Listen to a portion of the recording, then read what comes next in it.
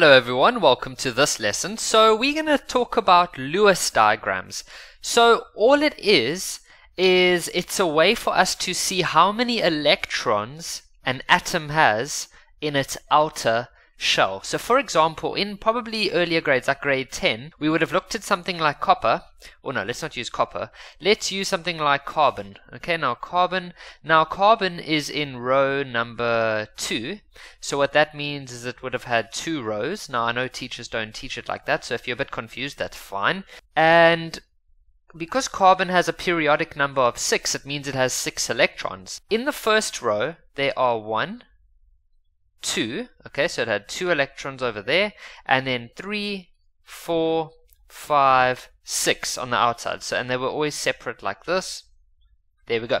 So that is what carbon looks like. We call that a Bohr diagram. But when we are looking at Lewis diagrams specifically, we are not interested in the inner shells. We are only interested in the most outer one. And so what's really nice is that if you just count the group number, so that's group number 1, group number 2, group number 3, group number 4, we will see that carbon has 4 electrons on the outside. And so let's say we want to draw a Lewis diagram of fluorine. So we know that fluorine is in group number 1, 2, 3, 4, 5, 6, 7. So the way it works is you draw separate electrons like that in 4 separate locations. Why 4 separate locations? It's got to do with the different orbitals surrounding atoms. Don't stress too much about it. Just remember that there must be 4 different places. And then once you've done those 4, then if there are any leftover electrons, you can start pairing them up. So that'll be 5, 6, and 7. And so that is the Lewis diagram of fluorine. Next we will do boron. So boron is in group 1, 2, 3. So you just draw B for boron, and then you put 3 electrons, always separated. Remember, because there are only 4 different locations that are possible. So that is boron. Let's try sulfur next. So sulfur is over here. So sulfur is in group 1, 2, 3, 4, 5, and 6. So we go separate first, up until 4, and then you can pair them up. And so that is what sulfur would look like over there. Next we can do neon. Neon is over here. Now neon is in group number 3, 4, 5, 6, 7, 8. Okay, so what that means is that you first do 4 separate ones, and then you can pair them up like that. And so have a look at that. Neon is completely surrounded with these pairs of electrons, whereas with something like sulfur, which we did previously, there was some electrons that were unpaired, such as this one and this one. You don't need to worry too much about that. I'm just highlighting that for now. So now you know the basics of drawing a Lewis diagram for each atom. Now we're going to start using that to help us identify the way things bond. So for example, if I asked you to take carbon and hydrogen, we're going to bond those together, but they're going to bond in a specific way.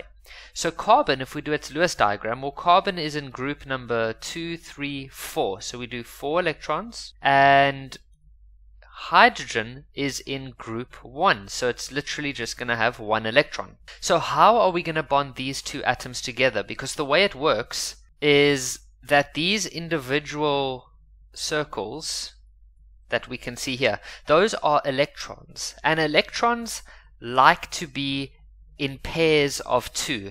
I don't know if you can remember in grade 10, you would have looked at the Aufbau diagram, which typically did something like this, and inside there we used to have electrons, but the significant thing is that those electrons were always in pairs of 2. If possible. Sometimes there wasn't enough electrons and then they would be single, but if possible, they will bond in pairs of 2. So pause the video and think if you can bond these 2 atoms together in the best possible way, where all the lone pairs or the single electrons can bond together. Now I know that some of you at home are struggling with that. Many of my students in class, they do struggle with that at first, because I'm not asking the question with a lot of detail. So the way it would work is this. Let's imagine that this hydrogen moves over and it bonds over there. Well, then you're going to end up with the following. But now this isn't the best scenario. We can do better than this, guys. What if we could take this hydrogen or what if we could make a couple of those hydrogens? So have a look here. We've just automatically produced 3 different hydrogens, and now each of those hydrogens can go bond with a different electron, and so we end up with the following. And so there we have it. These electron pairs are now very happy because they're all in a pair of 2. Carbon is very happy because if you look at carbon, it's surrounded by 2, 4, 6, 8. Now that number 8 is going to be a very significant number going into the next couple of lessons. It's called the Octet Rule. Atoms like to be surrounded by 8 things, but of course, as with everything, there are always going to be exceptions. For example, hydrogen only likes to be surrounded by 2 things. And so have a look here. This hydrogen surrounded by 2. This hydrogen is surrounded by 2, this hydrogen is surrounded by 2, and this hydrogen is surrounded by 2. And so the best possible way for carbon and hydrogen to bond is 1 carbon and 4 hydrogens. And so this would be called CH4.